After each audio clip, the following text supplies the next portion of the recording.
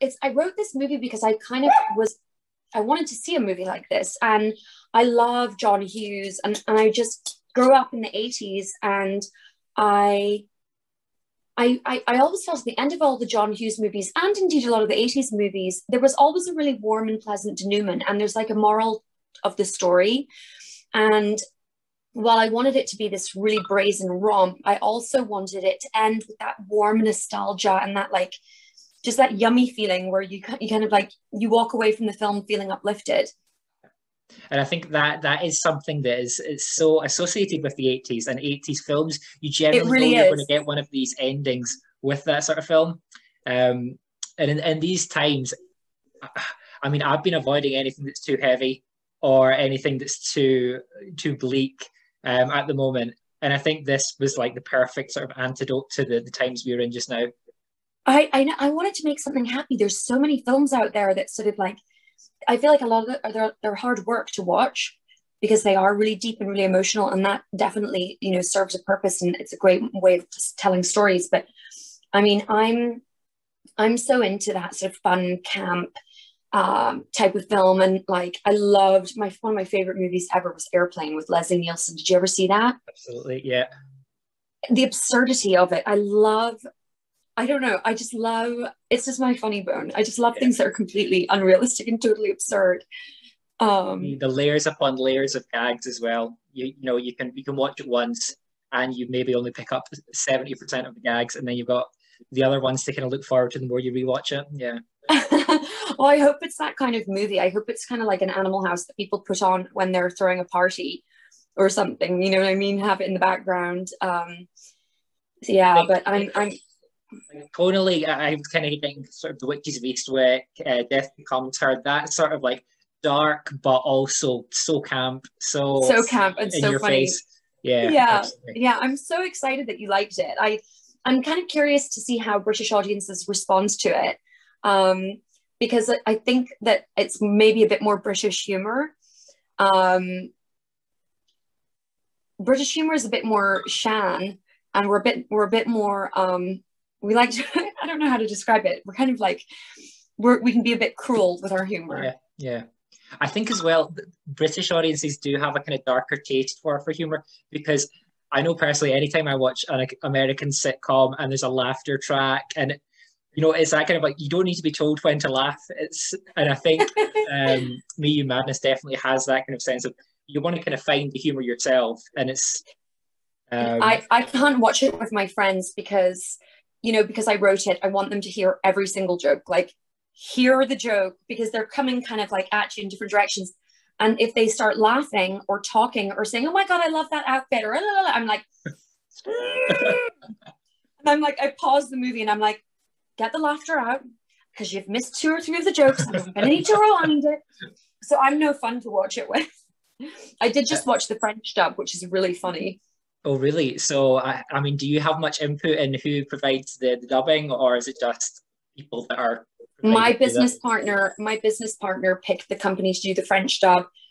I don't know if you're familiar with how sort of the world of foreign selling your film foreign works, but we're very hands-on because we don't like prices to sort of escalate and they charge you up. So we actually hired a dubbing company, but it was sort of funny to hear the characters speaking in French.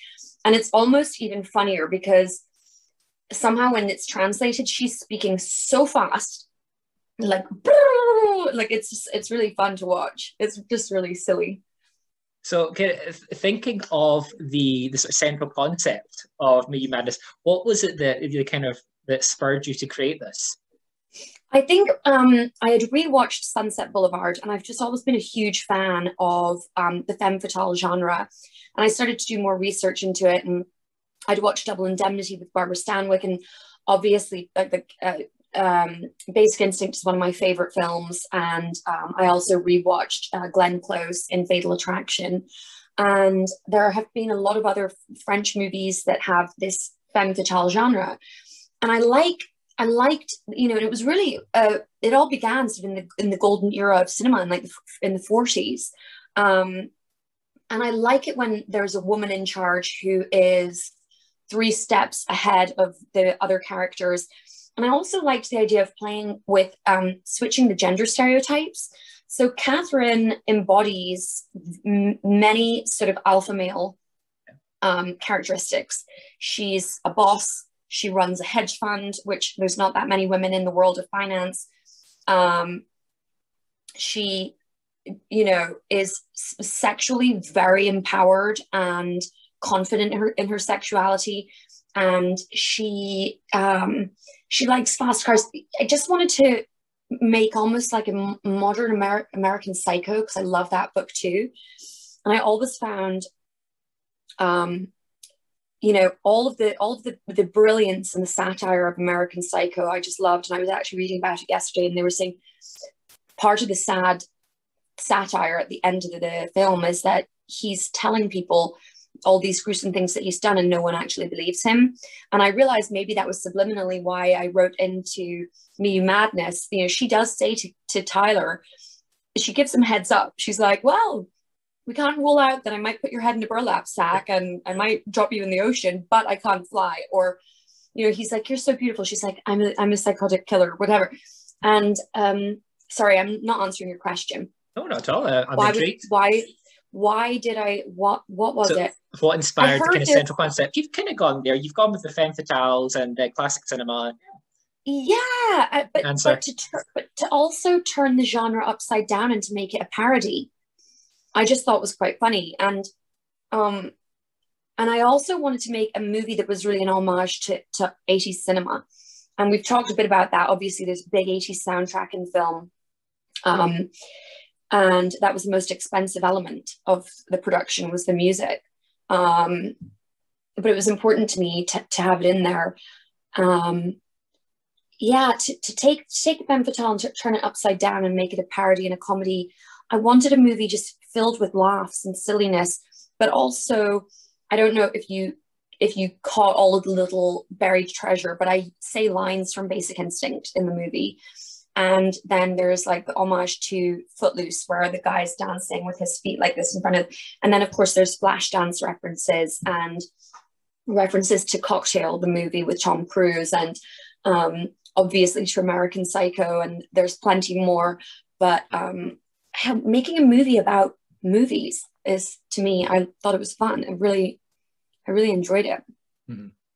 And in terms of your sort of personal challenges stepping into the director's chair, was there ever any moments to actually enjoy the experience, or is it just stress? No, I enjoyed it.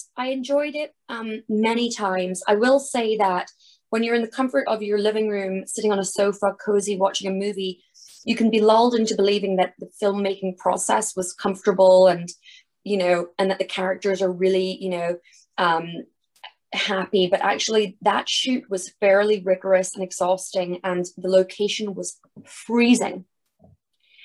So cold that at one point my Steadicam operator came over to me and said, Louise, we need to shave your whole upper body, all the hair, because it's catching the light, because I'm quite blonde. It was catching the light because I was so cold on set, like especially during the dinner sequence, where we look like we're having a lovely dinner and we're drinking champagne.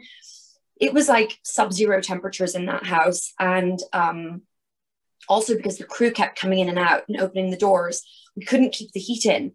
So I found it physically challenging directing this movie.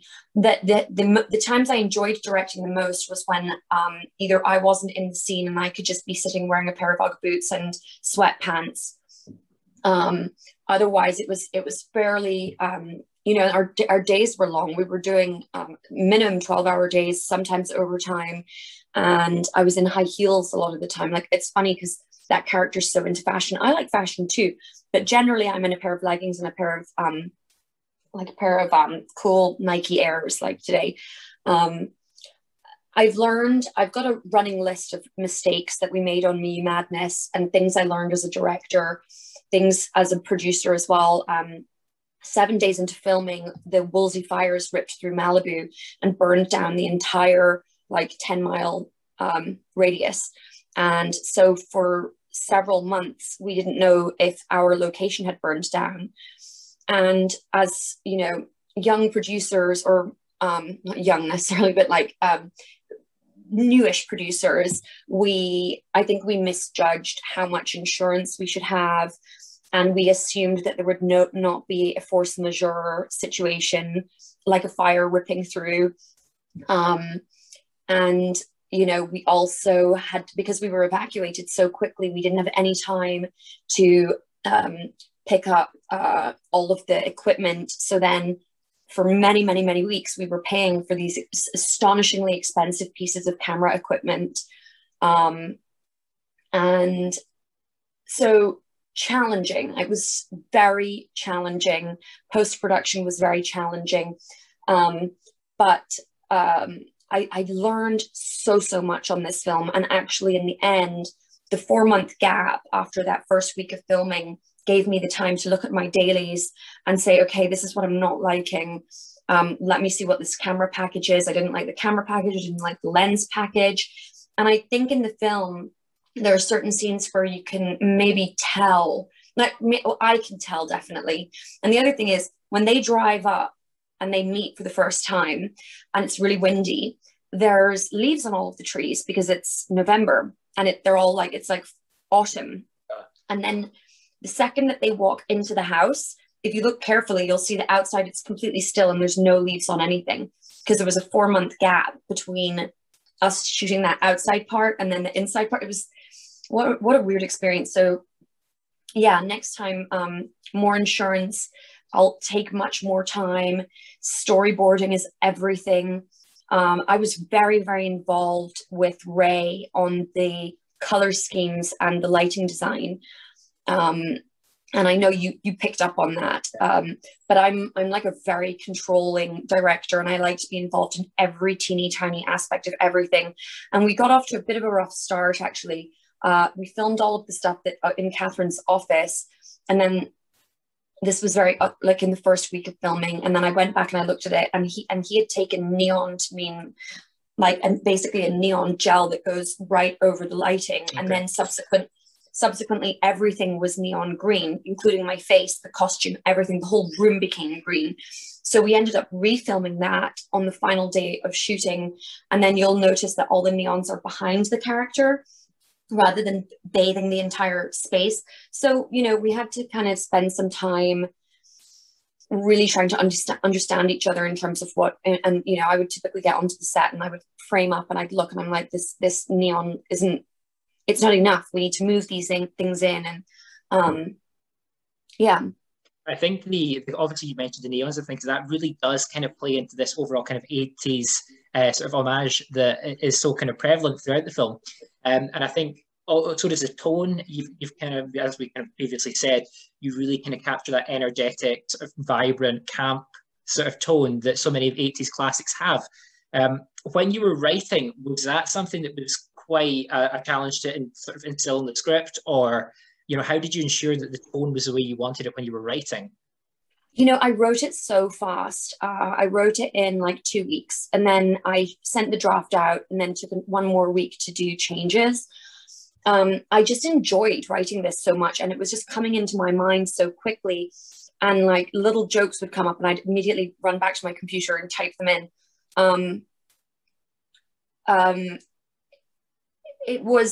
I sort of like, I think you go into writing something with the tone in mind. And then I was also listening to all the 80s music and remembering, even Ferris Bueller's Day Off, and I write to music as well. So I'll play the 80s songs and then it'll remind me of certain movies that I've seen as a kid. And writing it was the easiest part, actually, I think, of this whole experience, was writing it. That's what I enjoyed the most. I've started writing a sequel that's a bit like Overboard. Wow. Where I don't know if we'll ever get an opportunity to film it. It depends how successful the movie is. I hope people watch it in the UK. But I love to write. It's such a pleasure, and it's not something that I don't find it that hard. I'm working on a TV show at the moment, based on a book, and I am finding that much more challenging because I'm writing from a piece of IP, and it's much more difficult when it's not just all tumbling out of your own brain and you've got to kind of work around. But yeah. And can you tell me the book? or is that kind of top No, secret? it's called Confessions of a Master Jewel Thief, and it's about the most prolific jewel thief in American history.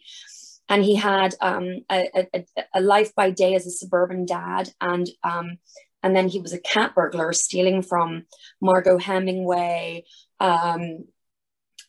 Liz Taylor, Armand Hammer, you name it. And he was such a fascinating character. And all of his tactics were so low tech, Okay. which I kind of love. And so I optioned it about 3 years ago, and then I started working on it during COVID as a show. We originally wanted to do it as a movie, and now I realize everything is in television these days. You can make so much more money in TV, and it just moves faster. So I'm just working on the Bible for that. But I recommend reading it because it's just a nice book. I'm a voracious reader. What do you like to read? I like the kind of the classics like Cormac McCarthy, love Gore Vidal, these sort of Norman Mailer, all these kind of old school. In a sense, they're probably dinosaurs now, and most of them have probably passed away. But I love it. You've got to send me some recommendations because I listen to Audible while I'm doing my gardening and stuff, and while I'm packing and cleaning and blah blah blah. So I'm like going through 1 or 2 books a week, and I'm always looking for good recommendations. yeah.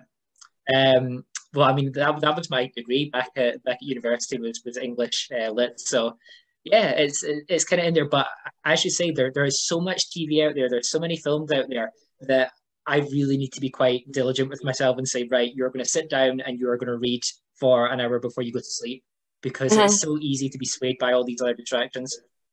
I know. I find reading just very peaceful. I in my old age, I've gotten to gardening. It's quite funny. I feel like the whole experience of making Me Madness has turned me a bit introvert. And this interview is a lot of fun, but I've done like 100, maybe more. We started doing them back in February with the US release, and then I've got another one with Irish Breakfast, and I've realized that I'm quite introvert, and I like chatting to people, but I feel sometimes in interviews very put on the spot, and you have to answer so many questions and be so prepared and so on, and sometimes that's challenging. But I was very excited about this one because I read your review, and I'm like, okay, he's going to be nice. Yeah, I'm actually, this is a thing, and when it comes to film reviews and things, I would rather only put it out there if it's positive. I know you have to kind of have a degree of criticism, but at the end of the day, there's so much negativity out there that you think It's people so aren't going to read crazy. this. Yeah. I feel like it wasn't like this when I was a kid and in the 90s. I don't think it was. I really think it's all happened with the dawn of social media. And I think that it's people have a soapbox, and there's a lot of envy as well, I think. So I just stay out of all of it. I don't look at social media. I don't have it. I've got someone that runs mine for me because I just can't be bothered. And it also sucks up so much of your time. Absolutely. Fantastic. Well, I need to kind of obviously go back to this quote that Catherine mentions. She says, let's all just be a little bit kinder to one another, which is such a nice message to put at the heart of the film. Do you was there part of you putting that out there yourself as, someone that's faced a lot of kind of representation? And people ask me that quite a lot. Actually, it was more of a general message because, as we were saying earlier, I feel like the world has become quite cagey and quite nasty, and I'm not even on social media, and I've got people to patrol it, and they say, oh, there's only a couple of trolls or haters and we just delete and block, but otherwise everyone's quite nice. But I worry also for like my stepchildren. I see how nasty it can be, and I'm not a nasty person. I'm just a very gentle person, and I'm very empathetic, and I don't like seeing people get their feelings hurt. And having been in the world of politics and also in entertainment, I don't take it personally because I see the amount of criticism that's leveled on everyone in every direction, whether they deserve it or not, right? And so it was more of a general message. I think when I first wrote the screenplay, it was a completely different line. It was much more in the Catherine kind of vein, right? But then I thought that it's such a cruel world out there. So the message was really more also, I was in the middle of the political fray, right? So I see how Democrats are being critical to Republicans and Republicans are being critical of Democrats. And I was in DC, and it was like this intolerably toxic feeling. And it was just much more of a general message, kind of like the moral of the story. And also Catherine started off as a not nice person, right? So it's sort of, her archetype changes. And so her arc is, she starts off as this diabolical bitch that talks people down and yells at people, and, you know, but by the end she's softened because she's fallen in love, and she's, you know, she's about to start a family and all these other things. So yeah, it was just a very general, like, let's all just be a little kinder to each other, you know? And also politically, I think, I mean, just aside from being people in actual politics, just the anger, you know, families breaking up over Thanksgiving because they can't agree on political issues. So yeah, it's just a general, so that's how I feel. I think obviously Catherine is a character that she doesn't judge based on political interest, because, you know, she would kill a Republican or a Democrat. Right. Which I think kind of says it all. It's just like, really, like, does it matter? Like, you know, as long as you are a good person. Exactly, because I'm not Republican, and I think that I'm very much an independent, but I'm very liberal. So I guess there was times when it was hard to sort of be seen through the political rubric as the wife of someone who's working for such a controversial president, and I really just wanted to sort of be left out of the whole thing. Which I obviously didn't do a very good job of, but I hope that when people sorry, I just hope that when people watch this movie, they get a slightly different impression, because I'm okay at taking the piss out of myself, you know. I'm like, and I think people will pick that up, because I don't think you could watch the film and you think, you know, this is someone taking himself very seriously, and if you do have that impression, then you have totally misjudged it. Right. But I think as well, like, it's this kind of sense of creating a camp classic. It's someone that takes himself particularly seriously isn't going to be involved in something that's a wee bit over the top and flamboyant, and so I think people will pick that up. Yeah. Was there? Sorry. I toyed with the idea of like having like some footage of Louise Linton on the TV or something, and having Catherine be like, "Oh, not her again! Turn it off," you know. But I didn't get around to doing that. That's maybe for the sequel. Yeah. Was there any sort of desire to hold off the release for a cinema release, or maybe it has played in theaters in the US? There was. We considered putting it out last fall, but the studio really liked it as a Valentine's film. So I also did want to give a bit of breath between what I anticipated could be a very contentious election and inauguration and my film coming out. I think it would have raised more eyebrows had Stephen still been in office.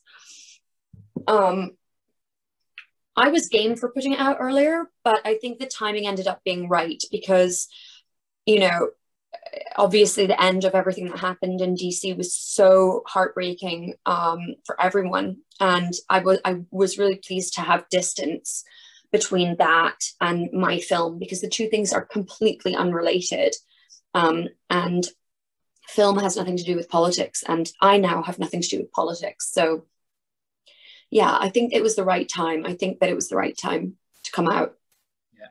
And kind of thinking of the future with obviously Storm Chaser Films, what is on the agenda? I know you've mentioned a possible sequel and the TV series. Yeah, I'm working on two. I'm working on two TV Bibles at the moment. One is for the Confessions book, and then the other one, I was approached by some studio executives that actually liked Me Madness, and I pitched them this idea about, you know, they said, "Boy, you must have some really interesting experiences that you could write from Washington, D.C.? I said, I really did. And, you know, what always astonished me was that as the wife of someone at that level in the cabinet, how much access you have to the White House, to the Treasury, to the State Department, to Air Force One, to Marine One, to Camp David, to all these individuals as well. And I always thought it was really funny that, you know, no one ever suspected that I could have been a spy, but I could have been, you know? And so I'm toying with this idea of writing from my experiences in DC, but writing a fictional tale of a woman who's married to like the Secretary of State, and she's actually a foreign operative. That sounds fun. Yeah, it does, and they really like it. I've just actually started watching a really good show on Netflix called Spy. What's it called? Spy Catch. Or you should watch it if you're interested in spy stuff. But it's giving me all like the artillery I need for what she's up to and what gadgets she's using and everything else. Yeah, so that's the other TV show that I'm working on at the moment. So again, it's more complicated than writing something linear that's for a film.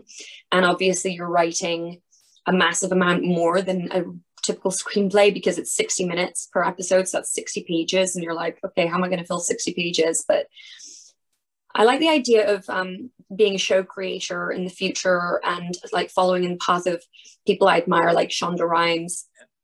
Not that I think I could ever become that successful, but I like what she's done with her career. And that's really the dream. We don't have any other features in pre-production right now, even though we've got them on the slate. We've got, I purchased a script a couple of years ago called Shadows on the Grass, which is something that I might like to direct. It's about, it's kind of like a female revenant. Okay. And so I'm just thinking about how I'd like to cast that and when I'd like to shoot it in Canada. But yeah, so that's it. And then I'm launching a vegan and sustainable fashion line in a couple of months. Fantastic. Yeah, so busy. So busy. I mean, less busy now that the film's come out. I'm glad I've only got a few more interviews. Because they're like a lot, they're kind of a lot of work. Not this one. This one's been lovely, but like, especially if you have to get up in the middle of the night and like you're putting on wigs and doing your hair and you're kind of like lighting and all that jazz. It's like a lot to do. But yeah, so I'm excited about the fashion line and working away on getting that launched. And next the film opens in France. So hopefully I won't have too many interviews for France because I only speak un peu of French. Well, I mean, that's most of my questions covered. So it has been an absolute delight talking to you and finding out more about the film. So lovely to talk to you too. And